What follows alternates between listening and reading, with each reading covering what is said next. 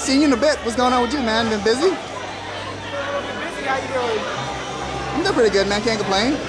So what are some of the new projects you're working on? Right now, we're looking at more Enemy 2. We're trying to push that out. We're looking at bringing out Mortal, which is a very highly anticipated.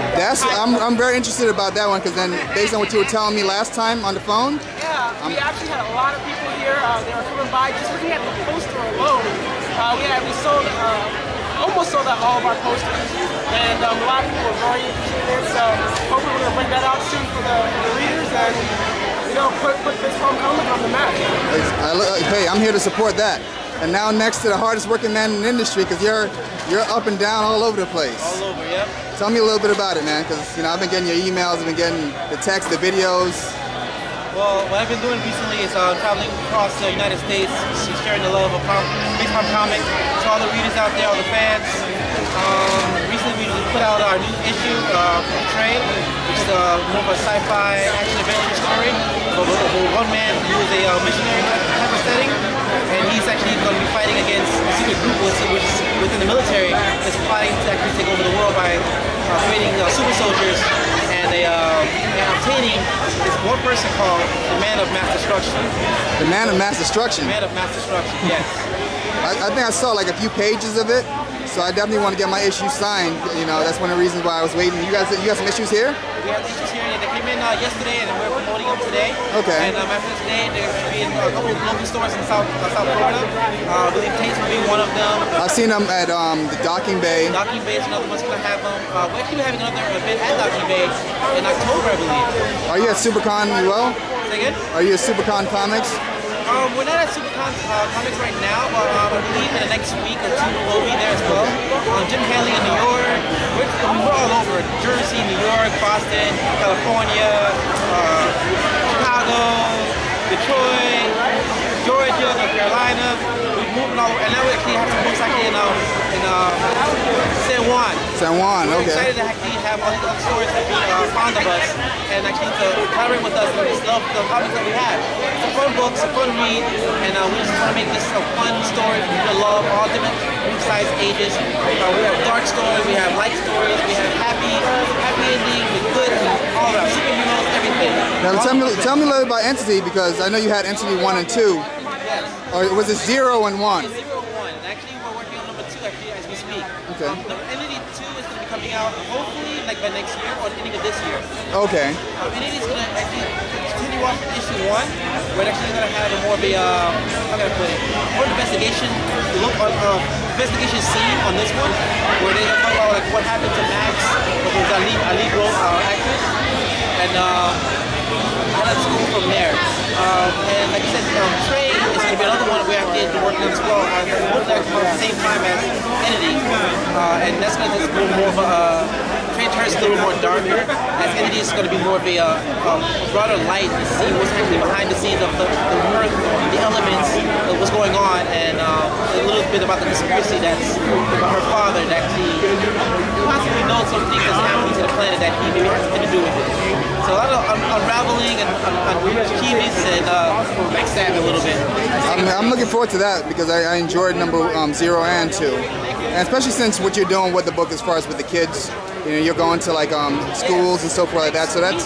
We have another one that the school actually is participating with us as well. We're dropping off, I think, like 200 books at the school and signing them all and everything as well. Starting from there young, I like that. And give back to the youth a little bit, have some fun with it, because these are good books, these are fun books. We just want to make sure that everyone gets the opportunity to read these books and experience it for themselves and like it or love it or like it, and have fun with it and share it, Oh, perfect. Now, for the artists on Trey, I would definitely love to go ahead. We took him down today, this morning. We got his ticket and we took him down this morning from New York. And actually, we're flying him back today also. He's heading out for a one-day event. And he seems busy. He seems to be quite popular here too. He's busy doing commission work, signing books, and we've been putting out some more books from that book. We've been putting out some more character designs, and we're sitting here at the table collaborating some more. But we have a lot of other characters coming out with Trey, and we just want to make sure we're tweaking at the same time. So we were thinking like we can do this right at the table, so the fans can see as we're doing the whole process together. So it's kind of like a moment like a kind of behind the scenes, but you're right here. Right. So in front of the scenes, but behind the scenes. Yeah, exactly. Facepalm. So you're one of the characters actually in the book, right? How did this come about?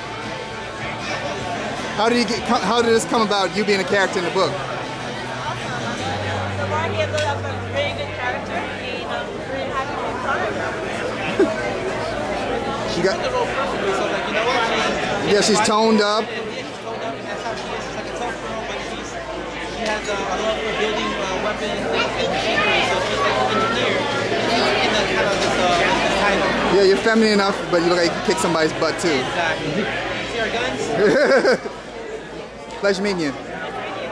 So here we have the artist for Trey. Sorry? How did this come about as far as you actually working on this book? I actually met LeVar in MegaCon in March. Oh, okay. I was there. I guess I think I saw you. We actually had a table right next to you, right next to LeVar. Oh. I think I saw you a couple of times. Okay. And then we talked about it, you know, and it really attracted me. Like at first it was, I was thinking he wanted an anime style, but I kind of tried the anime style. I can't do anime very well, so I turned it more into like this European, like anime mix. And LeVar like said, you know, he liked that. He liked how it came out. Oh, you got the $4? Yeah. Okay, yeah. Somebody else? Ozzy, yeah. And we started playing around with the characters, and you know, it came out pretty good. And it's a really good book actually. It came out really good. Yeah, I'm surprised because you're all the way in New York, and yet, you know, how does that work as far as the artist-creator relationship? Well, it's good because he doesn't get to hear me cursing him out all the time. You know, I can edit emails better than phone calls, so that's really good. No, it's cool. It's like technology made it so that, you know, this whole telecommunicating thing works like really well. I don't know. I mean, yeah, I think it worked out very well. Yeah. And then at times I go and visit him, make sure he's doing his job. I know, right? Yeah. He's like, get to work now, man. But no, I mean, it's challenging, but it's fun. And he's a really good writer. It's like I mean, for somebody who doesn't like, you know, read a lot of comics and stuff, he's really a good comic writer. Is that a funny thing? Like, That's good because then this is the first thing you've written, right? Right, this is the first thing I've actually really written, and I never really had comic books as a kid or anything like that. So it's like, growing up, I didn't have comics. I watched a lot of cartoons, so like those were my things. I watched Spider-Man, I watched the Hulk, all those things. I had a love for it, but I didn't have that funds or anything at that age to buy my own comic books. So at the age I am now today, this day and age, I started getting more involved in comic books, more into conventions, that I decided, you know what, let's make something into this.